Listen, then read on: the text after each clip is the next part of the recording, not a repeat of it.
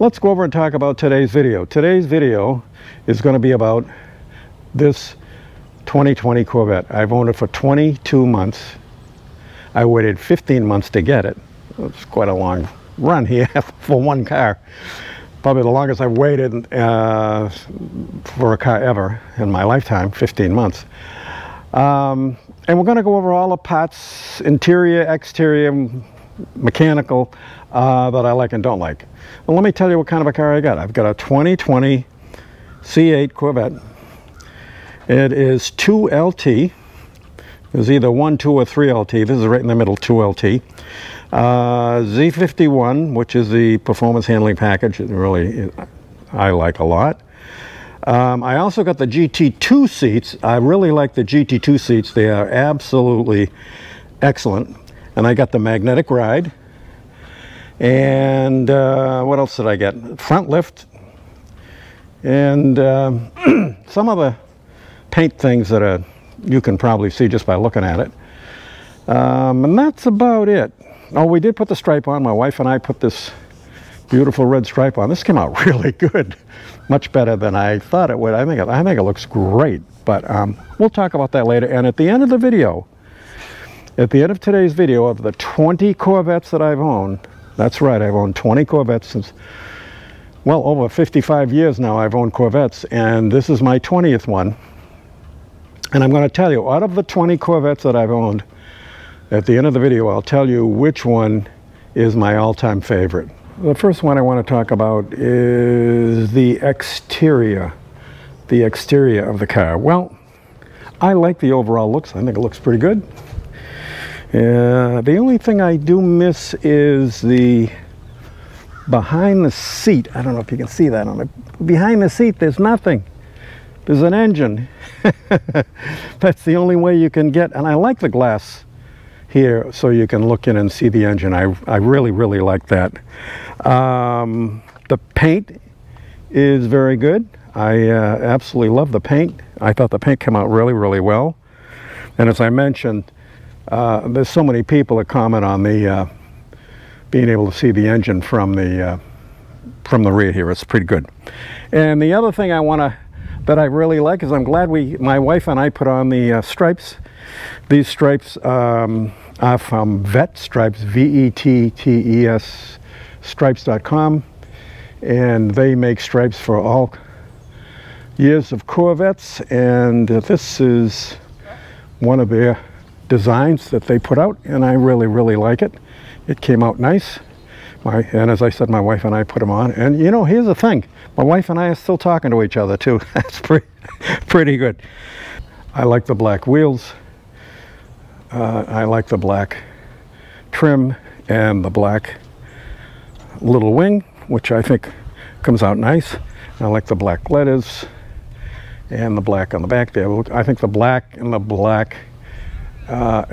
white and the red, I think those three colors are a nice combination. I really like them a lot. So there you go.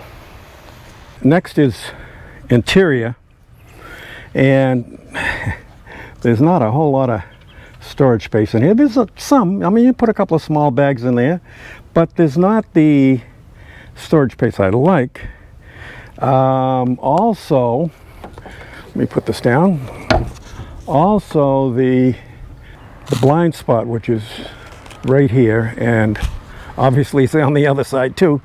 So if you're driving, if you're in the driver's seat over here and you look this way, I'm trying to look out this way to see if any cars are coming. I look down here and I can't see, but here's the but, which is good. There are sensors on the side and the back of this car. Those sensors will detect cars coming from other side and also behind you. And plus you have this great camera here that's going to give you a great look out this way.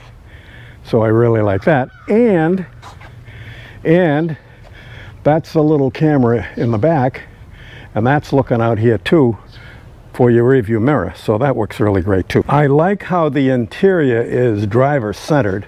And what I mean by that is when you're sitting in the driver's seat, it really, you are the master of of the vehicle here. It's really a nice setup. I really like that. I really like the GT2 seats. They're much more comfortable.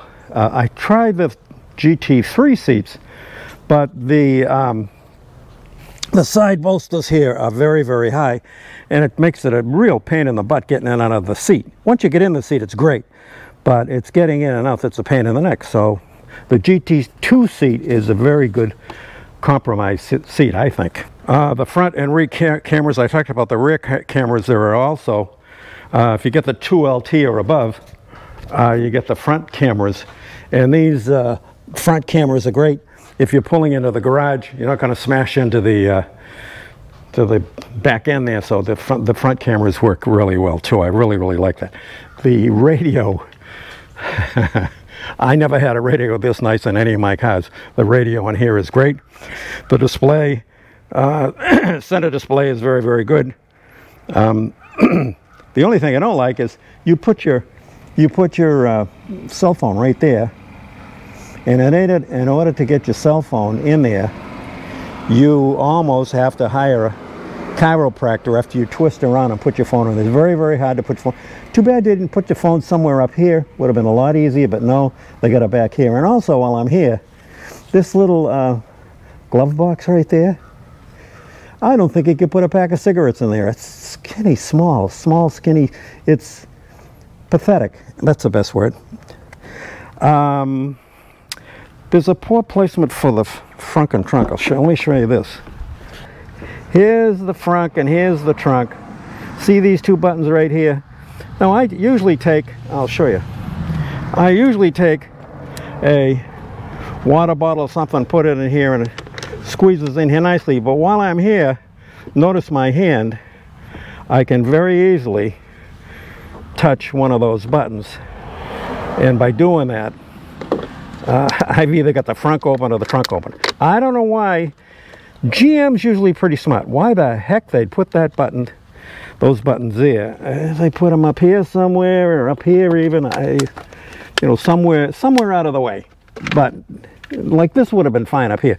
But down here, that's a big DUH. That's not a very good idea. I also like the rear view mirror. Isn't that great? Can you see that? Well, sometimes you get a little reflection in the mirror, but it's not bad. I don't have any problem with it. But that's the rear view mirror. And let me show you what it looks like off. Not much to see. So now the mechanical parts. With the Z51, you get the electronic differential and not the mechanical. In fact, if you go to your owner's manual, you can see on page 195, it'll tell you all about the electronic version versus the mechanical differential. I got the Z51 in mag ride, so now I have performance traction management, and performance traction management is amazing. The front lift I would probably not order again because the roads here in Florida are pretty doggone good for the most part, so I never really need any big reason for it. I don't track the car anymore, so I don't need a big wing, so I like the nice Z51 wing in the back. That's fine. This is the most planted Corvette I've ever driven. I mean, really planted. This thing, this is so much better than any my C7, my C6, my C5, Z06. I had all the Z06s. And here's another one. I've always had 4-speed, 5-speed, 6-speed, 7-speed, you know, manual transmissions. But you know something? This dual clutch transmission is the best transmission I have ever driven. I've already changed the filter and the transmission filter, and I've also already added the 2 quarts. But the only thing that's really kind of dumb is there's no dipstick on the transmission. I don't know why. You can't check, you can't visually check the transmission fluid, which I don't really like. I wish they'd put a dipstick in there. Don't be a dipstick, put one in there. I really like all the driver's modes, and if you play around enough with this car, there's a lot of driving modes. There's even more than you probably even realize. The head-up display is very good, and the driver's display is configurable for different displays. And launch control. I love launch control. That works really well too. Out of all the 20 Corvettes that I've owned, which one of the 20 is my favorite? And I have to tell you right now, hands down, no question, the C8 Corvette is the most amazing Corvette I've ever owned. And I'm sure if you get one, it'll be the, or if you have one, it probably is the most amazing Corvette to own. It just handles so well. I can't get over how well the car stays planted on the highway and on maneuvers. You can see in some of my video how that works. Also, I talked about, one other thing I talked about was performance traction management. That's huge. If you ever do any track days, or even if you do autocrossing, put the car on performance traction management. First of all, if you get the Z51 package, you get the electronic differential, not the mechanical differential. And the electronic differential is able to switch the torque on the wheels, on each wheel, at absolutely lightning speed, which I really like. And if you put the car on performance traction management, I have a video on that, by the way, you can go look at it. Shows you how to do it, shows you how to put it in performance traction management, and actually do some videos on using it. And you can watch as I go make this car go through the paces. It's an amazing car. But performance traction management, you definitely want to get it. Now, in order to get performance traction management, not only do you have to have Z51, but you have to have magnetic ride control. So if you don't have both, you don't get the performance traction management. So make sure that you get Z51 and magnetic ride, and then you have the optional Z51. Now, if you're just going to ride the car around town and it's just a kind of daily driver kind of thing, and you're not really, you don't have a lead foot, then probably the Z51 and the magnetic ride you probably don't need. But if you ever want to go do an autocross or go on an on-track event, or maybe do some very spirited driving on some back roads down in Mexico, then you want the Z51 and the magnetic ride, or you'd be crazy not to get it. So it's a hell of a deal. And look at my video on performance traction management, PTM. It's the car's the performance traction management outdrives the Corvette race car drivers. That's how amazing it is. So there you go. Hope you enjoyed the video. Don't forget to like and subscribe, and share a comment with us. What are some of the things you like about your C8 or don't like? Put them down there. Love to read them. Well, I read them all.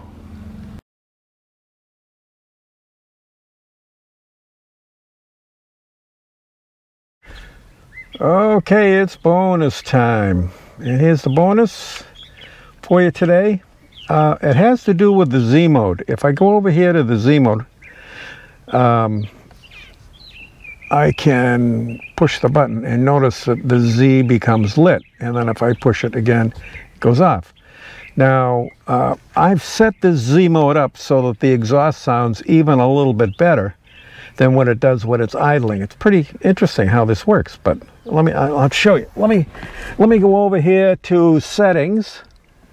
I'm going to push settings, and then I'm going to go over to vehicle, and you see my mode and Z mode. Now the only one I'm messing with here today is Z mode. You can see is my mode also, but the Z mode is the only one I really like because I can manually change this over here in the steering wheel. So let me go to Z mode.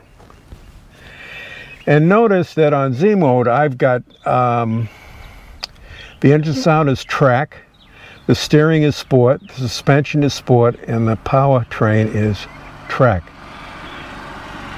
I found out that these four settings work pretty good, and they give me a little louder exhaust noise, believe it or not, than normal. And how do you change these? Because these probably aren't set the same in your car as they are mine right now. So all you do is tap on this guy, and you're going to get 3 options. And this is, everything else is quiet. You want the track mode, so you know you're going to hit the track mode and keep that. And the same thing with steering. I put it in sport. It's a little bit stiffer. It's not too, not too, I don't know. I get a good feeling with the steering when I'm in sport mode. And the suspension I like in sport, it's a little bit stiff, but it's not, it doesn't jar the fillings out of your teeth. And then the powertrain is track mode. Now, you're going to find that when you drive this car, it's going to keep the revs up. It's going to shift a lot quicker. It's going to downshift to a lower gear as you're slowing down, and it's going to downshift quicker to a lower gear.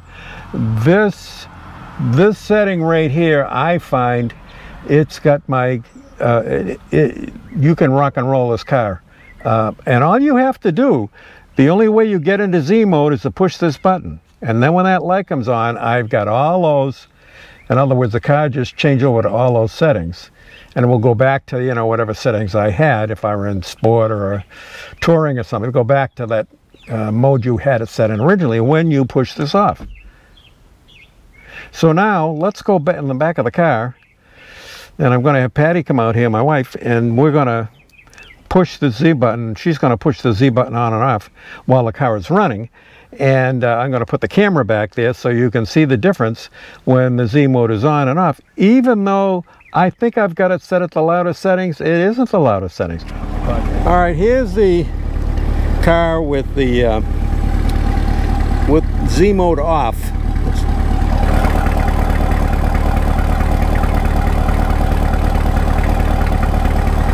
Okay, Patty, turn Z mode on. Here's Z mode on. That's Z mode on, wow. Now turn it off. That's Z mode off. Okay, turn it on again.